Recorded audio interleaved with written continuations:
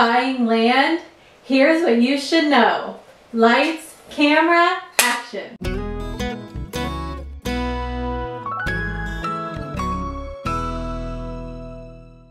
Choosing the right land.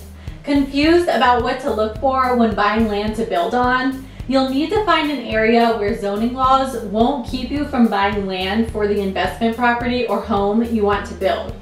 Zoning rules set restrictions concerning things like the size of the building and the kinds of businesses or residences that can be built.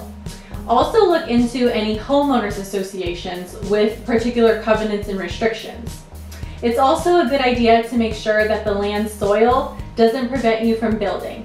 Digging a well or getting electricity and natural gas? Will the land's elevation be an obstacle?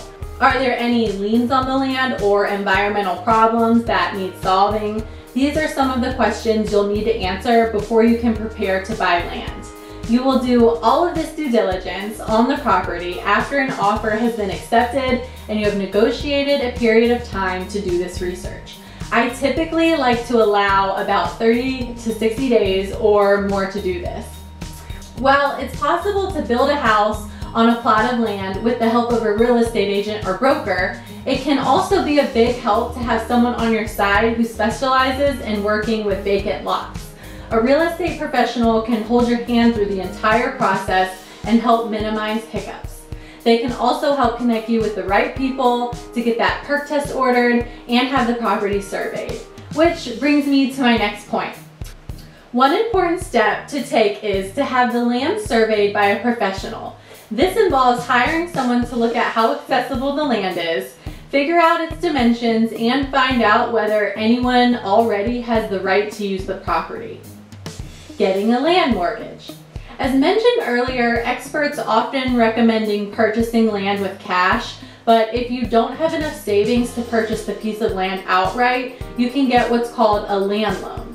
The kind of land loan you'll need will depend on the type of land you're interested in buying. There's financing available for raw land as well as improved land that has already seen some developments, like installing sewage lines, for example. Raw land loans can be challenging to obtain. Developing raw land is expensive and difficult, so raw land loans are considered to be riskier than loans for improved land. You'll often find these loans classified as commercial property loans. If you need one, you might have to make as much as a 50% down payment. Still, there are some lenders who let buyers put just 20% down. I believe Essex Bank is offering this, and you can find the link to their website in the description. Anyone who needs raw land mortgage should be prepared to pay a high interest rate. In addition to looking at your credit and your background, your lender might want to see details about what you intend to do with the land. Your chances of getting approved for an improved property loan are significantly higher. But a land loan isn't the only form of financing you'll need. You will also likely need a construction loan in order to build your home. Okay, so how do you make an offer on a plot of land? Making an offer on land isn't that different than making an offer on a home. When you're ready to purchase a piece of land, you'll need to get with your realtor to make a written offer. You'll approach the seller with the terms you're willing to abide by, along with all of the details related to the transaction, such as the due diligence period, where you'll have the land surveyed, get your title work, get your perk test, etc. After you make your initial offer, don't forget that if you get a good realtor, they can negotiate the land price down.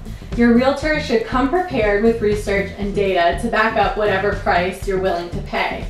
You can even ask the seller to pay some of your closing costs and include contingencies such as a clause that states you can walk away from the deal if the land fails to pass inspections and tests. Completing your land purchase agreement. In order to claim a portion of land as your own, you'll need to officially close on the land purchase. To do so, you'll have to sign a land purchase agreement. This agreement will specify how much you're paying for the land and how much money you're putting down. The seller will have to sign the agreement as well. The land contract you'll sign will include everything that you and the seller agree to regarding the land purchase. Other documents you'll have to review include state-based real estate forms, a closing statement that highlights all of the costs that stem from the sale, and a deed that transfers the land title from the owner to you. All right guys, so that was a ton of information. That's why it's so important to do your due diligence and make sure you hire an experienced realtor to help you with this process. Buying a piece of land isn't simple. This is to ensure you're complying with local zoning guidelines and real estate laws. If you complete all of the necessary steps and make it to the closing table, you can buy the land you need for the home you've always wanted. If you are thinking about purchasing land in the Charlottesville area, I would love to help assist you with this process. Give me a call today. I make new videos every week, so be sure to subscribe to my channel. If you like this video, be sure to give it a thumbs up. If you have any suggestions, drop it in the comments and I'll add it to my next video. Thanks for watching. See you next time.